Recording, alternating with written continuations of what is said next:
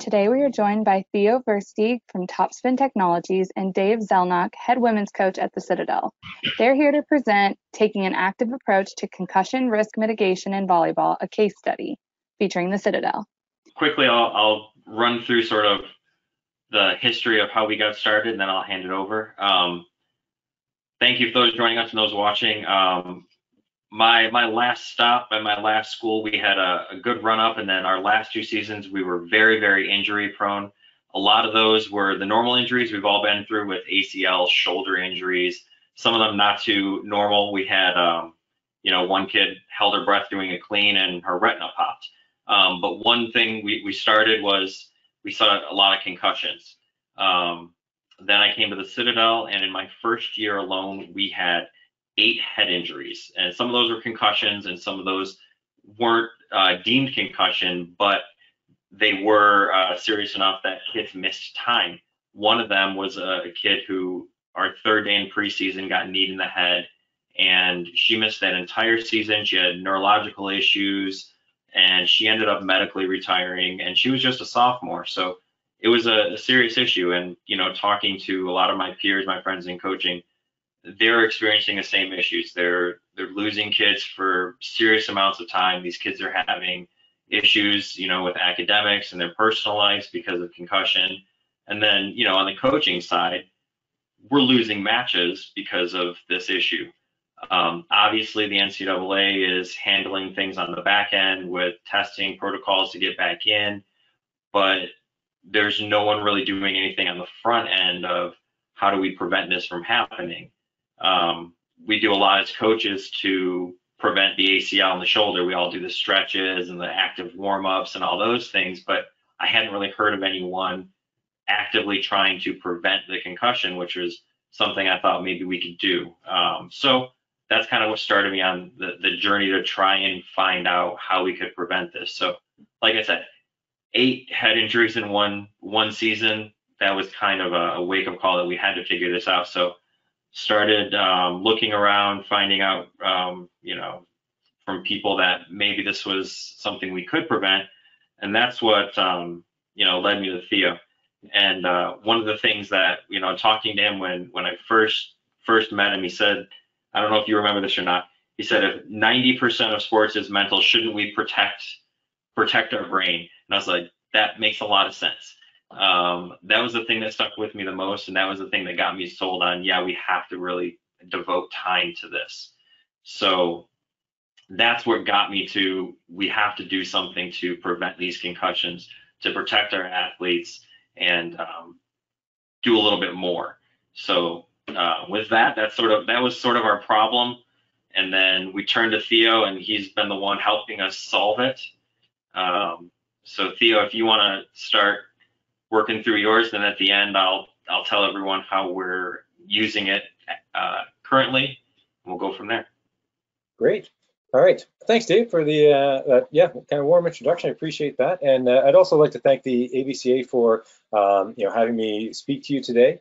Certainly, it is as Dave was mentioning. It's an exciting topic, and it's also very timely. I think it's rare that you can kind of turn on the news or even in the volleyball magazines and without seeing something about the concussion epidemic, if we're not talking about the COVID-19 epidemic. So thank you so much for giving me your attention today. And so hopefully we can kind of go through and talk about a few things with concussion and what we feel is certainly an opportunity at least risk mitigation, if not complete prevention. So as Dave and Allison alluded to, so my name's Theo Versteeg. I'm a physiotherapist by training. I ended up doing my PhD back in 2012 to 2016, exploring the role of dynamic neck strengthening on decreasing concussion.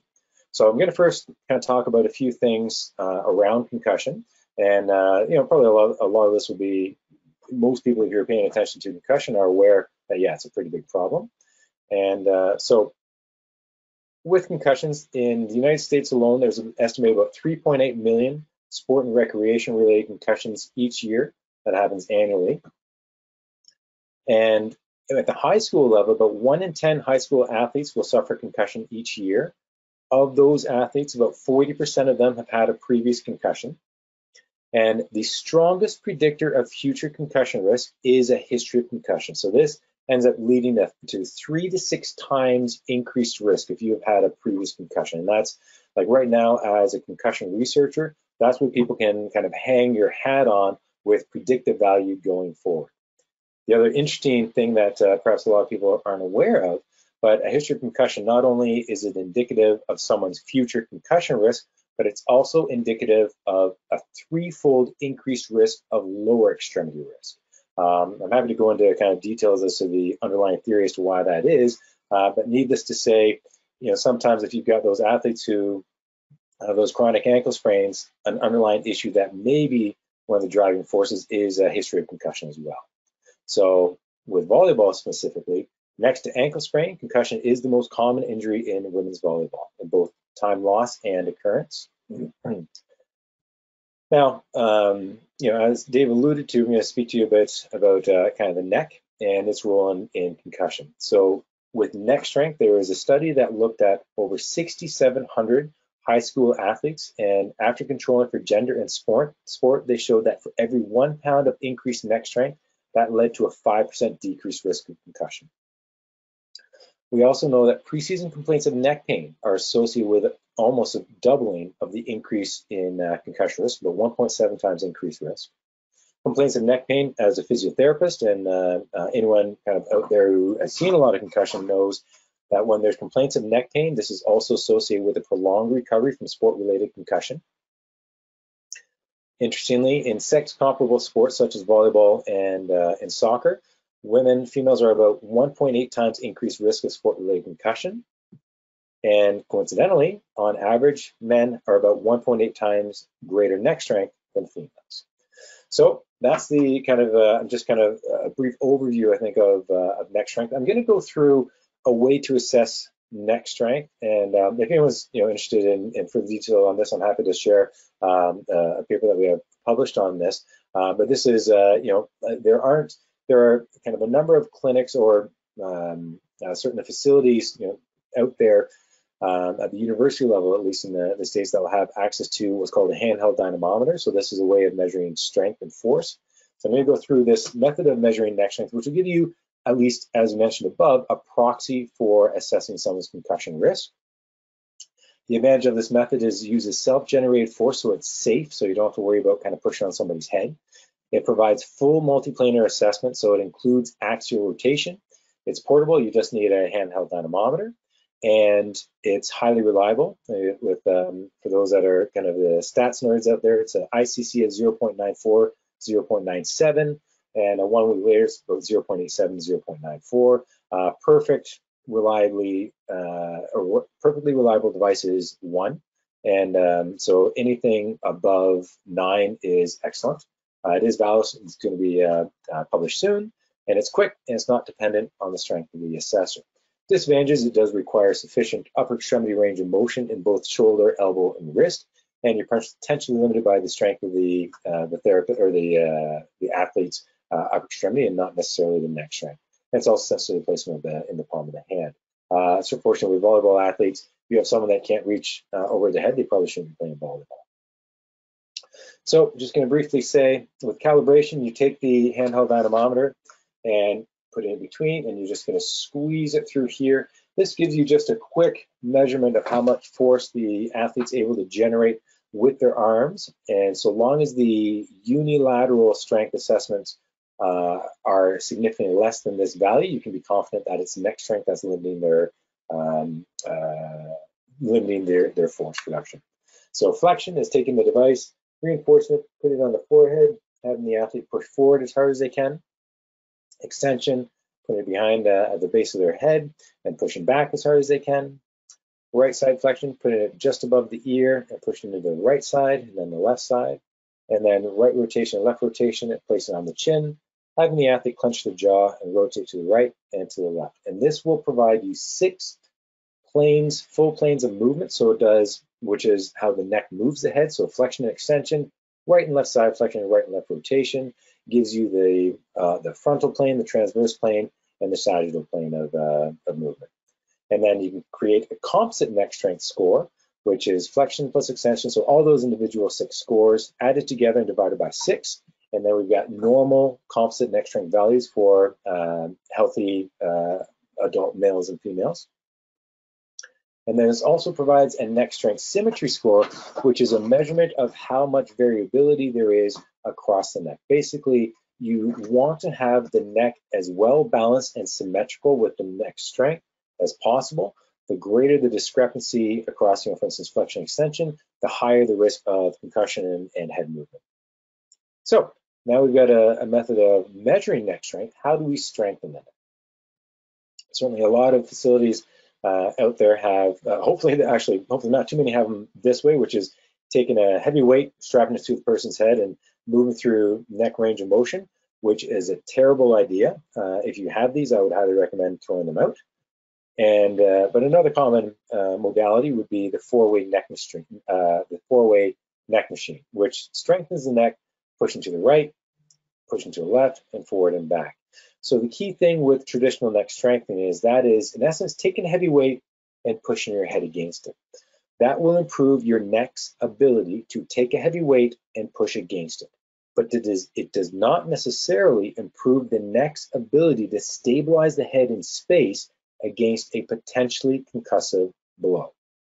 So for that, we're going to dig into a bit kind of more of the a bit of the weeds and a bit more of the kind of minutia, the finer points of neck strengthening, and specifically how muscles work, because we know muscles respond very specifically to the type of training you expose them to. And as I mentioned, if you just take a heavy weight and push your head against it, that will improve your neck's ability to take a heavy weight and push against it. It will not improve its ability to kick in suddenly and stabilize the head after it gets popped in the head by a volleyball. So looking at how most concussions happen, for instance, in volleyball, what does that mean? How do we have to kind of address that issue of neck strengthening? In order to do that, we know that concussions are true multiplanar events, meaning that they're not just coming straight on. You'll get, athletes who are hit from the side or hit, directly on the face, which involves true multiplanar direction. So you're going to have, a flexion component, an extension component, or a side flexion and rotation component. So you're going to need to strengthen the neck in a true multiplanar fashion to address all of those directions. Next, as I mentioned, when we measure neck strength symmetry, there's evidence out there to suggest that the worse balance there is across the domains of neck strength, the higher acceleration the head is exposed to when it's exposed to an impulse injury. So you need to improve or enhance that neck strength symmetry.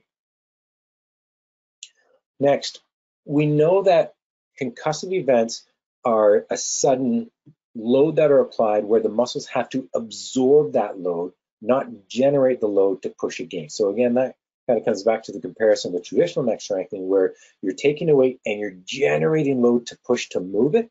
You're not taking that load and absorbing it to stop your head from moving. So that has in that component, the difference is a concentric versus an eccentric contraction.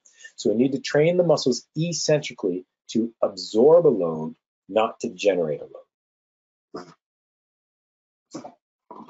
Next, we need to facilitate the natural protective stretch reflexes in the neck, and we need to enhance the natural neuromuscular control so that the appropriate muscles kick in and stabilize in a very sudden fashion to help stabilize the head against a potentially concussive blow.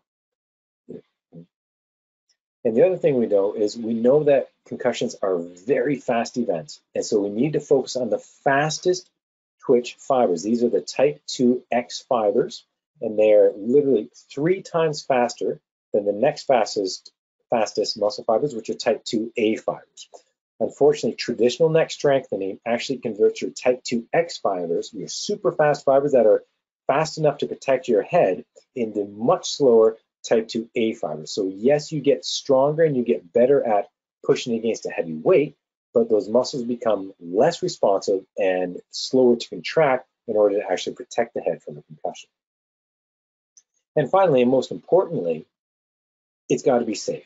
You can't run the risk of causing a concussion while you're trying to strengthen the neck in order to prevent it. So It's a fairly tall order when it comes to neck strengthening because there's not much out there. But we feel that we've kind of come up with a solution, and that is the topspin 360. Admittedly, on first blush, it looks absolutely absurd and kind of ridiculous, especially if you see someone training on it. However, a very smart man once said, if at first the idea is not absurd, then there is no hope for it at all. So I think we've got some hope.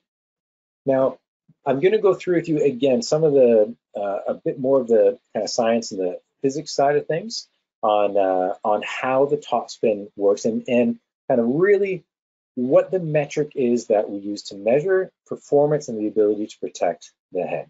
So if you were to take all those 5 parameters that I went through, multiplanar training, basically neck strength symmetry, focus on eccentric or ballistic contractions, fast twitch fibers, and the neuromuscular control, that can be all wrapped up into a single value, which is known as the rate of force development. This is force over time. It's how quickly can those muscles generate protective force to stabilize the head. And it's usually measured in scientific literature, it's in newtons per second. However, I don't know anyone who can easily think in newtons per second, so we converted to pounds of force per second, which is exactly as it sounds, the pounds of force that you can generate in a second of time. And what this incorporates in is what's known as centripetal force. So again, this won't be on the exam, but centripetal force, for those who are interested, is mass times velocity squared over r. The interesting thing about this is that it's velocity squared. So as the weight at the end of the hammer for the topspin spins faster and faster, as the athlete gets it spinning faster and faster, the velocity goes up, the force goes up exponentially because it's velocity squared. Now, when we're looking at, as I mentioned, the rate of force development, that's force over time. And I hope you can appreciate that as the velocity goes up and as that force goes up exponentially, as the velocity goes up, the time per revolution goes down.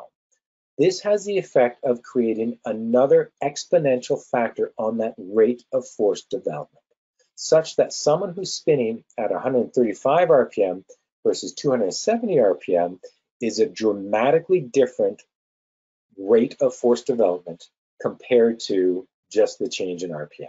So I'm going to switch and show you this video. Just before I kind of press play on this, I'm going to go on to mute. You're going to want to turn the volume down on your audio, simply because these videos are quite loud. So we're going to start off with a 135 RPM.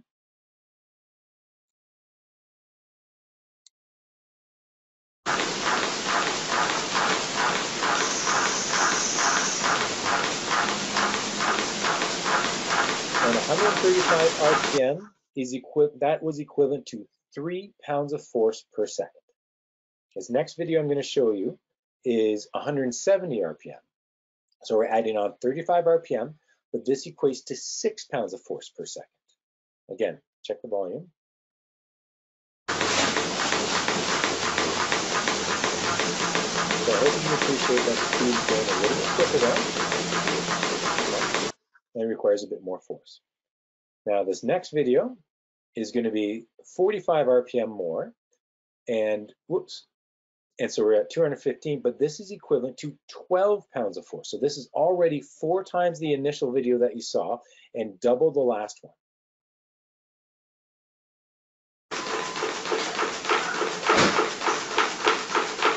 So I hope you can appreciate, again, increased effort going into that, and it's significantly harder than a 2/3 increase speed. And now this last video is 270 RPM. So this is doubling the initial speed from 135 to 270. However, it equates to 24 pounds of force per second. So an 8-fold increase in the rate of force development.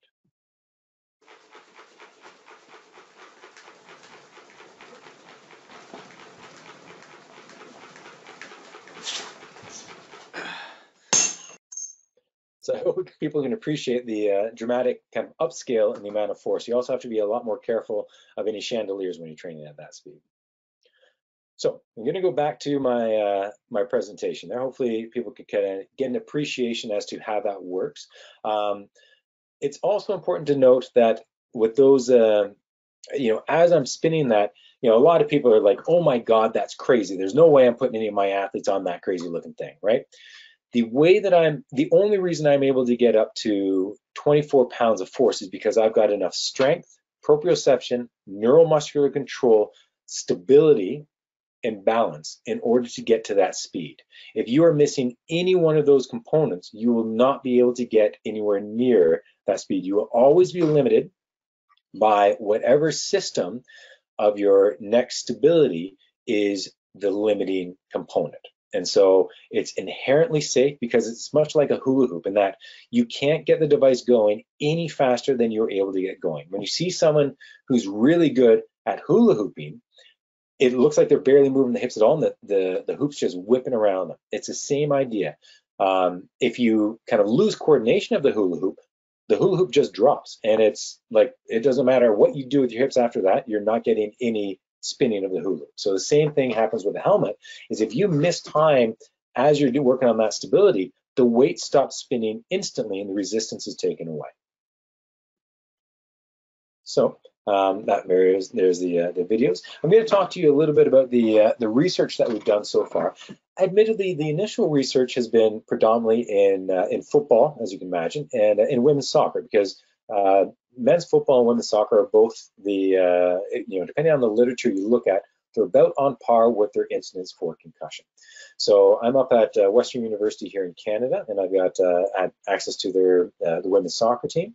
So in March, by the time we get ethics approval, we started training all of the soccer athletes at Western. So this was 36 soccer players. In March, we assessed their static neck strength, as I showed you at the beginning. We evaluated their neck strength balance or the symmetry, and their dynamic neck strength as measured as their performance on the Topspin 360. So that was the rate of force development generated, which comes with the app on the Topspin 360. And every training session is recorded in the app, so it's very easy to go after the fact and see how much training each athlete's been doing. We took these 36 athletes and we trained them for about 6 weeks, in March to April. And frequency was 3 times a week. And we would do 3 sets of 30 to 50 revolutions. As the athletes got better, they were able to do a set in less than 20 seconds. So this works out to be about 6 minutes of training load 3 times a week for 6 weeks. So I hope everyone can appreciate a fairly low time commitment on, on the training side of it.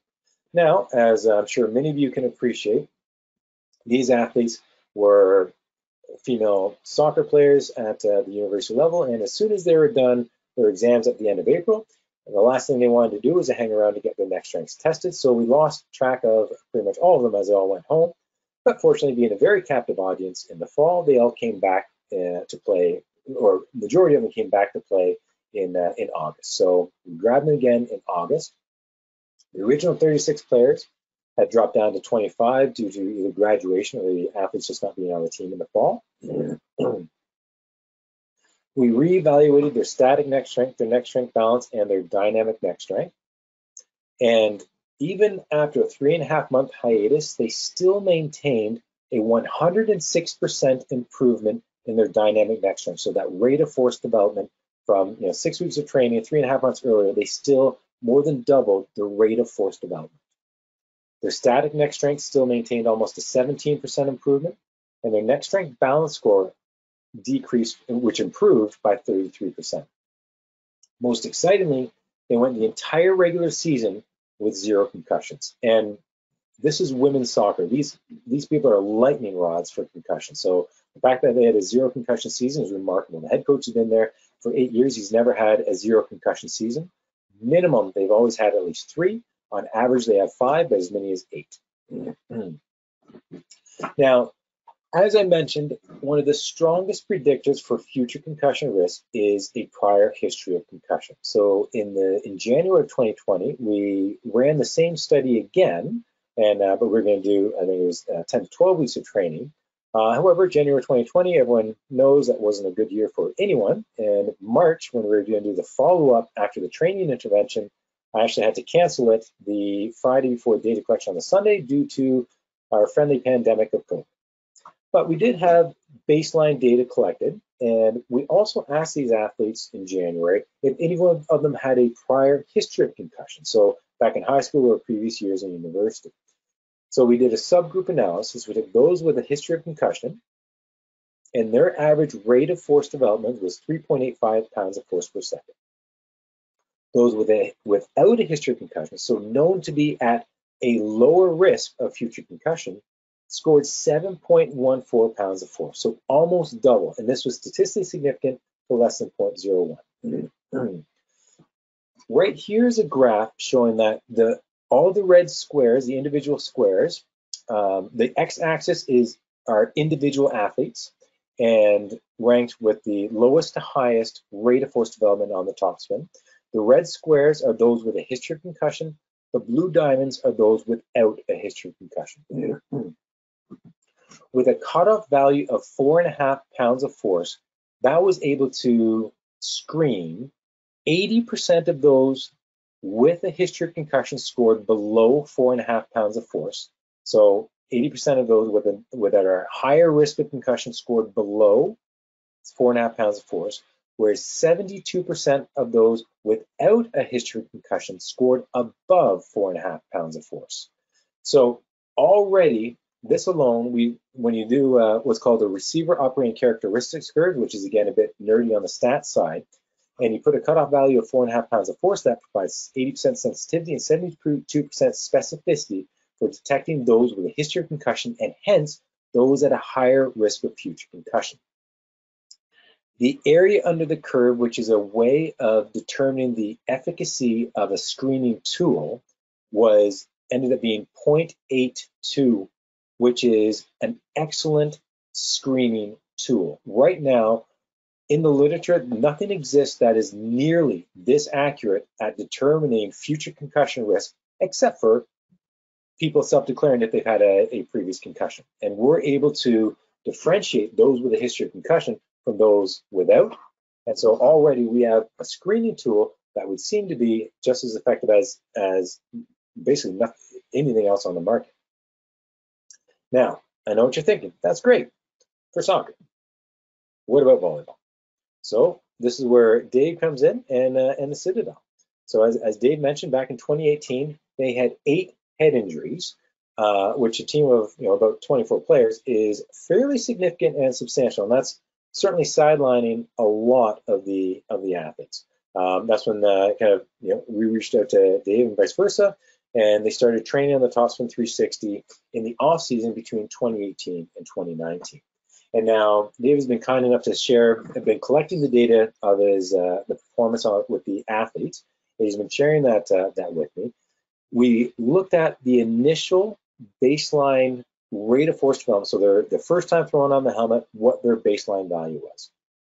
And from between 2018 and 2019 between 2019 and 2020 with their athletes, they started, let's see if I got that in there, about 6.5 pounds of force per second. And after the past kind of couple years of 1 to 2 years of training, they've gone up to 19.79. So that's a 300% improvement in that rate of force development. And again, when you look at the research with the soccer, we know that those who are less than 4.5 pounds of force are at very high risk of concussion.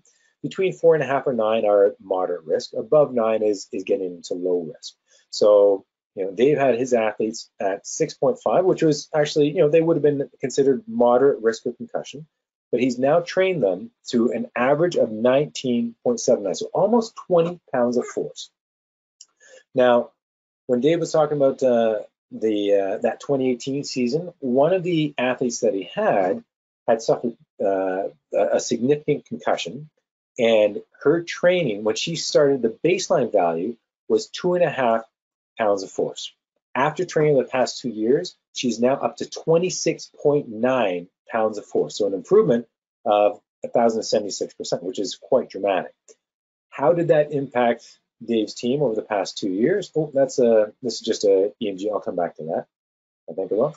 Well, in 2018, they had 8 head injuries after training at Topspin 360. 2019, they dropped down to 0 head injuries. They continued training on the topspin in 2019 to 2020. So you figure just statistically, you're going to see a regression to the mean. So there's going to be a bit of an uptick.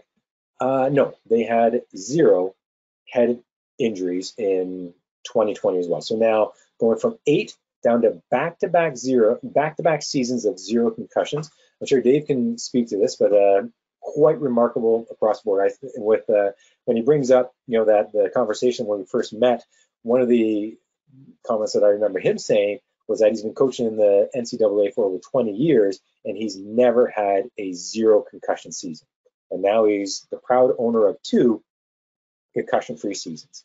And so certainly one of the arguments would potentially be is that, okay, fair enough, you can just get lucky and just perhaps the athletes weren't exposed to the same types of balls beaming off the heads or heads into the post type injuries. So that's why they got lucky. I'm going to show you this video that Dave shared with me from I guess January, February this time of this year. And hopefully, again, I'm not sure how the volume is on this, but just be mindful if it gets really loud.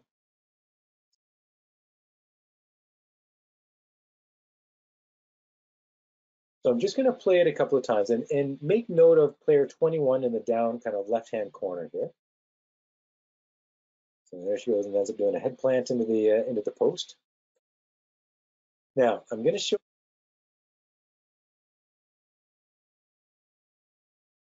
Theo, you're muted. Sorry, she takes that spike right off the head, and hopefully you saw it the second time. And again, face plant into there. Now I'm going to go back to my presentation here, and just so that you can appreciate it, I've got in this here. Now the reason why I showed it outside of my presentation because it's a bit choppy, but I'm going to try to kind of play this and see if let's see if I can do it this way. Yeah. So this I can actually kind of slow it down. I want to show you here. So the ball's coming. So she's ready for it. She's literally watching the play, waiting for this ball. And yet the ball comes so fast, she is not able to get her hands up in time. That beams her right off the face. Look at how high the ball ends up traveling. It literally goes up into the rafters and then eventually comes back down to earth. All right. So I've seen, as a concussion researcher, I've seen a lot of concussion videos. This here is a guaranteed concussion, except for the fact of look at her reaction right after it comes off her face. She's already tracking the ball back on her face, tracking the play. So much so that later on, she has to do a headstand into the post, and again, right back into play. So this is quite remarkable. I hope everyone can appreciate that. Like that, she just got boom. Let me go back to, it's here. I'm gonna go back to my presentation. Oops, I think there we go. Everyone can see my presentation again? Yep, good. So after doing, again, it's kind of basic simple physics when you know the force of gravity, 9.8 meters per second squared, and the height of the gym, able to calculate out the initial velocity from there. And we estimated that the initial velocity coming off of her face, so after the spike, was estimated to be over 50 miles per hour. Meaning, just imagine how fast that ball was coming into her face, and she was completely fine afterwards. And I think Dave hopefully can speak to this, but they kind of, after seeing that, like, hey, you got your hands up on that, didn't you? No, beat me right off my face. Okay, we need to assess you for a concussion. Why? I'm fine. What? I'm fine. And yeah, so I think I'll let Dave speak to that because I think we're kind of rounding up there. But yeah, I'd just like to thank you all for kind of listening to me kind of babble on, and I'm going to transfer it back to Dave to kind of put on some finer points on the training and maybe even speak to that video bit. So thanks so much for your time. And here, I'll just pop out of there. I think everyone can see Dave and I again, I hope. Yeah, so that video is hard to watch for a lot of reasons. Obviously, she's in the wrong position. Did a lot of bad things and lost the match, as Wofford's coach reminded me the other day. But yeah, it was Kenzie, our libero. She did not get her hands up, but it happened so quickly that I don't think anyone in the gym knew that it went off her face, because it did happen very, very quickly. And she was one of our kids who had one of the lowest scores, and we alerted her to that, upon testing, that, hey, you're kind of at risk, and because of the style that you play, we're kind of concerned. So she worked pretty diligently to get her score up, and we keep track of those scores, through the app. And her next test, the day after she took that hit, her scores dropped really, really low on the top spin, but the next one after that went right back up to her normal, where we track. So it did have an impact on her neck strength and what she was able to do on the device, but she was fine. Our trainer did check her out. She passed all of her stuff, and she was very annoyed that we made her do that, but she was fine. Hopefully everyone understands why I'm on this today. Obviously I left all the science to Theo. This is just so when we get to AAU, you'll associate me with a smart person. You'll say, oh, he was next to the smart guy. That's why I'm on here. But I just wanted everyone to understand how we're using the device. We've never even gotten to his real protocols. We've been in kind of a modified, what I call preseason protocol, because when we first used the device, I was worried about the kids having sore necks, because they did. The first couple times they used it, they were really, really sore, and we were in preseason, and I'm focused on volleyball, and I don't want to sacrifice any of that. So we did kind of the lowest common, we did a very small amount of it, and it took 2 minutes each kid twice a week. So we did that the first spring, and just to get them acclimated to it. Well, then we left for the summer, and no one's doing it over the summer because we're not here all summer. And then we came back for the fall. Same thing, we're in preseason, we stayed with it. Well, then we're in regular season, and I don't want to really amp it up too much. So we stayed in kind of that low protocol, and we're still seeing really good progress. So then the next spring, I'm like, well, we'll just leave it there. We're getting good numbers. I don't want them to get too sore, but the numbers just kept climbing. So we never really advanced the protocol. So I don't really know how high this can go, as far as getting that RFD up higher and higher and higher. But the other thing is they're competitive. So by nature, now they're doing it, and they're the videos we saw of Theo, gritting his teeth and going. I've got some videos of them that I'm not going to share just because they would not want me to. But we got some videos of our girls doing that, and then they're looking at the app like, what's your score? And they're getting competitive with each other of who can score more and higher. And I'm like, don't do it like that, because you're cheating the system. You're grabbing the locker and, kind of slamming your head around. But really, it takes them 2 minutes twice a week. So even his 6 minutes, we're not even that far. We're 4 minutes a week total, and we're approaching being bulletproof. Our kids are taking shots to the head, and the one of Kenzie, that's happening in our gym pretty often. Yes, we're teaching things. We want them to have neutral hands to try and protect their face, but you saw Kenzie had her hands up pretty high, and it still got through. Maybe if she didn't play defense on the 7-foot line, we would have been a better situation.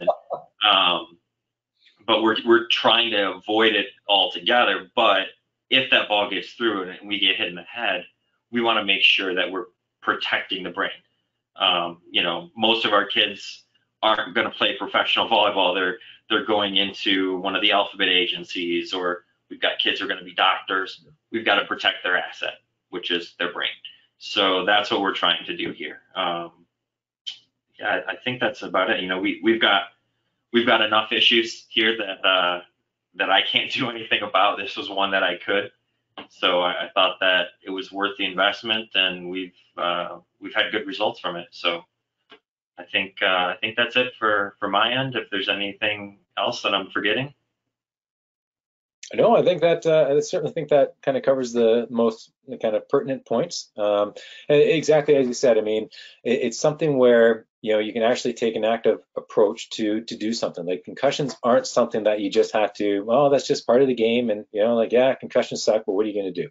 Well, this is what you can do, right? Like you can actually start to do something, because as you mentioned, I mean, honestly, yeah, like an ACL, blowing your ACL, yeah, that sucks. You're going to be out for a year. Hopefully you get some good rehab and you'll be back. But that's not going to dramatically impact the athlete's life for the rest of their lives. And serious concussions will. As a physiotherapist, sport concussion specialist for a number of years, and I can tell you firsthand that there are athletes after significant concussions who are still dealing with the negative ramifications down the road. There's, it's the cost is ridiculous when you look at the impact that even a single concussion can have on some of these athletes. And like, I really think that this needs to be a priority, protecting with the athletes going forward. Because I mean, let alone with the team, that's your number one asset is your athletes. But hopefully you want to provide care and concern for them after they're done playing the game, right? And credit to Dave for doing that and realizing that his players are his number one asset. It's not like like a paper towel where you use it once and you dispose of it. Like these players, you want to provide them a good solid foundation going forward, that it was a positive experience that they played volleyball at a even high school or college level, that they can carry on forward, as opposed to because they played volleyball and got concussion, they're no longer employable because they're still dealing with post-concussion syndrome. So so I think that kind of highlights the things that I wanted to discuss.